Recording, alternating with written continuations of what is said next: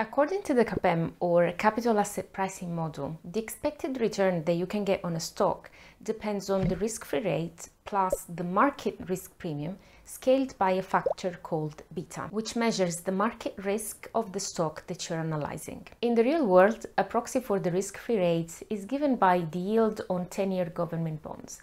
That is currently 1.7% in the US and 0.8% in the UK. They are considered risk-free because the probability, say, that the US government defaults and isn't able to pay your return of 1.7% per year is really small, so the risk is considered negligible.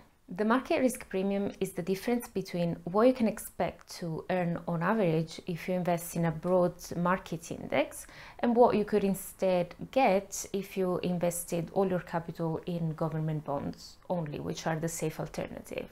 It's like the expected reward for taking the extra risk. In practice, the expected return on the stock market is approximated by the average historical return, and that index is usually the Standard & Poor's 500 if you are analyzing a US stock. By looking at the formula, we see that the market risk premium has a direct impact on the expected return of the stock. But by how much? Well, that depends on the value of beta.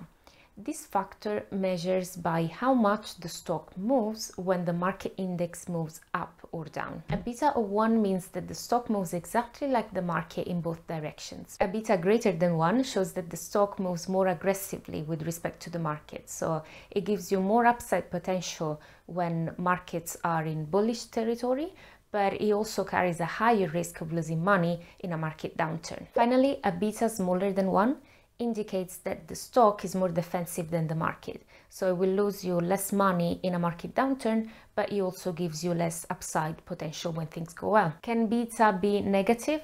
Short answer is yes. There are some assets which are negatively correlated with the market. So they go up in a recession when markets are down, and they typically lose money when markets are up.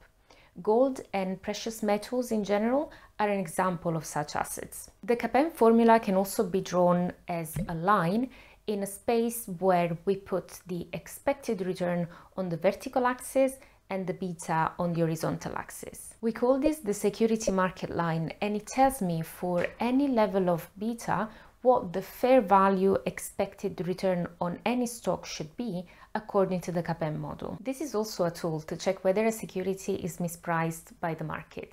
So let's try with an example. Let's try to price Amazon using the CAPM. We can easily find the beta of Amazon if we Google it. I found the number of Bloomberg, and that is 1.2. Then we need to find the proxy for the expected market return.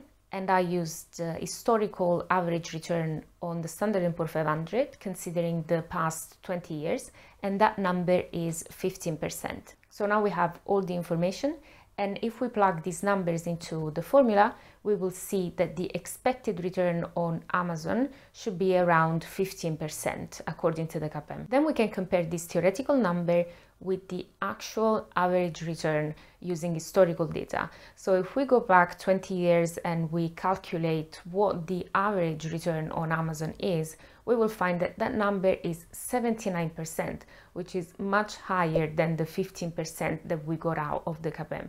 That tells me that the stock is undervalued, because for that level of beta is giving me a much higher return, a much higher compensation for its market risk. So we can go back to the security market line and plot all the stocks in the world into this space and see whether they fall above the line or under the line. All the stocks which are above the line are undervalued, and all the stocks which are beneath the line are overvalued. Consider as an example a stock with a beta of 1, so exactly as risky as the market. Now imagine that it gives you an expected return which is lower. In that case, the security is overvalued because it's not able to giving you enough compensation for the risk that you are taking, and you'd be much better off investing in the broad index via an index fund that tracks the Standard & Poor's 500 rather than taking a position into that stock. The CAPM model is based on a long set of assumptions, some more realistic than others. What you should remember is that it has two main practical applications in real life. It is used to find the cost of equity for a stock for valuation purposes, and it's also used to decide whether a stock should be included into a diversified portfolio or not. If you already have a diversified portfolio of 30 to 40 stock, then the specific risk related to each company is already pretty small because you have small positions and you are diversified. So in that case, the only risk that matters is the risk associated with the wider economy, with the wider market index, and that will be measured by beta. So that was all for today. I hope that you found this video useful. If you feel like you learned something, please leave a like and share it. I thank you so much for watching this far, and I'll see you in the next one.